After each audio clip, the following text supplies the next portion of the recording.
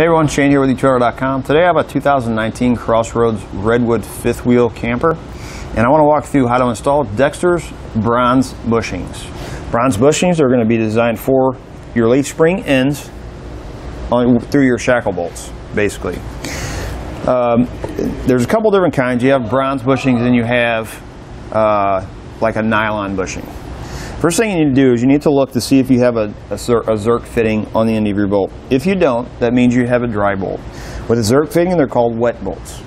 I suggest if you don't have the wet bolts with a Zerk fitting, go up to the wet bolts. The reason is, if you have a dry bolt, typically on a dry bolt, on the inside, that bushing in there is plastic. But there's no way to grease that. What you have is where this spring ends, where the bolt goes through that spring end, what happens is that plastic sleeve that's in there, you have the metal bolt going through it. When your suspension moves, that spring end turns like this. And now you have metal rubbing against plastic. What happens with that plastic is it's not strong enough to hold up to the metal. So as that breaks apart, once that all breaks apart in there, or starts to wear out, now that shackle bolt inside of there, that spring end starts to move and it loosens up. When it starts to loosen, you have play in there. When you have play in it, it could affect the rest of your suspension components. So I suggest going up to a wet bolt. If you don't have them, go to a bronze bushing. When you put the bronze bushing in, you run the metal bolt in, it allows you to grease that fitting. When you're able to grease that fitting, it cuts down on the friction between the two metal pieces. When you're able to grease it, because you can put fresh grease in, it pushes the old stuff out, it keeps it fresh, it's going to last a lot longer. With adding wet bolts with the bronze fittings or bronze bushings, your suspension components are going to last a lot longer, and we're not going to have to replace them as much as we would with a dry bolt and nylon bushings. Now, as far as knowing if you need to replace the bushings, there's really no way to tell for sure unless you actually are doing some other type of work and you have to pull these bolts off. What I suggest doing is checking them every 3 to 4 years maybe. One way you can potentially check it is if you take a jack and put it under your axle and take the end of your spring here where it rolls in there. If you can move that on that bolt, that means that bushing inside of there potentially is damaged. Pull the bolt out and check it. If it's damaged, replace them all. As far as the installation process, it's pretty straightforward. Make sure you have the correct sockets. The head side of the bolt and the nut side of the bolt are two different sizes.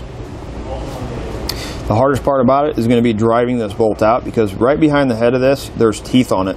And the teeth grab onto this bracket right here so that the bolt doesn't spin. Other than that, it's pretty straightforward. Now that we've gone over some of the features, let's walk you through how to get them installed. To start your installation, you're going to make sure you have a jack underneath your axle. Remove your wheels. You're going to need to take out your shackle bolts. They're going to look like this. What I suggest doing is when you take these out, clean them off. There's going to be, especially if it has a Zerk fitting, there's going to be a little hole in it. What I found when taking these out is they were clogged. So when you go to grease them, grease wasn't coming out in here.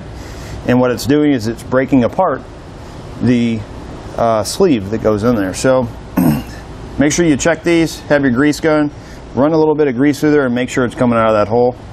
If it doesn't, take a little pick out that hole, squirt some grease in there, and then make sure you clean that off. You're going to need 11/16 and a 13/16. 11/16 is for the nut side, 13/16 is going to be for the bolt head side.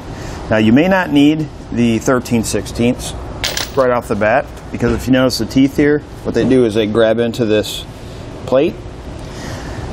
When you get this nut loose, loosen it all the way and take a hammer, and you're going to hit it on this back side. It's going to sit in like this. You're going to use that, and you want to knock it to where these teeth come loose. Take the nut off, and you're going to push this out the rest of the way. A lot of times you can get the jack to where it's just releasing enough pressure where you can take this and kind of spin it and pull it out. If you can't, take a Phillips screwdriver, put it on the end, and then just start to tap it just a little bit, and this bolt will pop out. After you get that, there is a bushing right inside of here. And if you notice this one, This is what I was talking about, where it wasn't getting the grease. You can see right in this area where this is broke. Well, that can cause a lot of damage. So what we need to do is we're going to take out that bushing and we're going to replace it with a new one. Now that we know we've got our bolts fixed where it's going to accept grease inside, that bolt will be able to spin in there. Take a screwdriver, a flathead screwdriver, and we need to tap this out until we get it all cleaned out.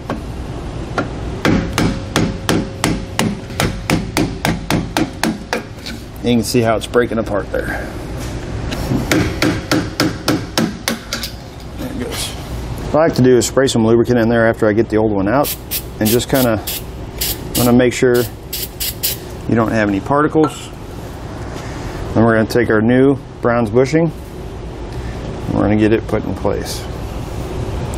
Now if you find that it's not sliding in all the way, if you take a block of wood, something like this, put it on the end and just start to tap it with a hammer, you can get it to slide in there.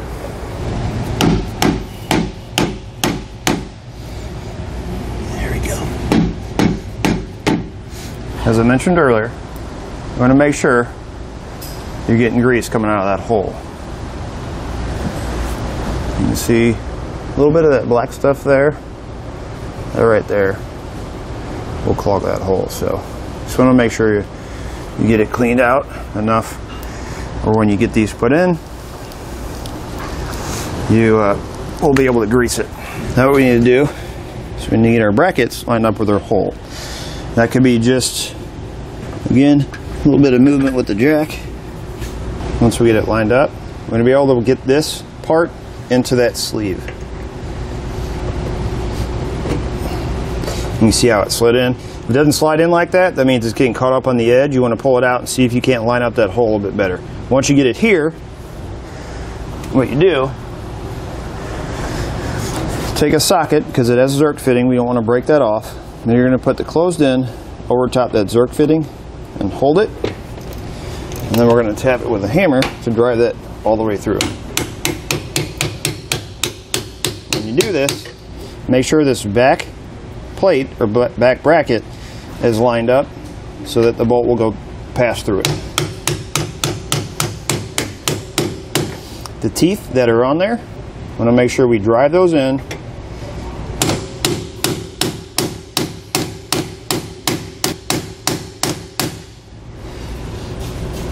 until we get that bolt flush up against that plate. Now we can go ahead and put the nut on the back and we'll tighten it down. Once we get our nut tightened down, make sure you don't over tighten that to where you strip out the threads. We're going to grease it. So what you want to see is you want to see grease coming out here. You can see it coming out there, and if you look right back here, you can see it coming out there also. Normally just one pump with the gun, they usually get you enough grease in there to fill in with that bolt, and that will lubricate the inside of that so it lasts a lot longer. Once you've got one done, you're going to repeat the process for any other ones that you're installing the bushings. I do recommend, if you take one off and you're replacing one, go ahead and replace them all. Once you're done with that, reinstall your wheels. Make sure you torque your wheels to the proper specifications, and you're ready to go. It's going to do it for a look at and installation on Dexter's Bronze Bushings on a 2019 CrossRoads Redwood Fifth Wheel trailer.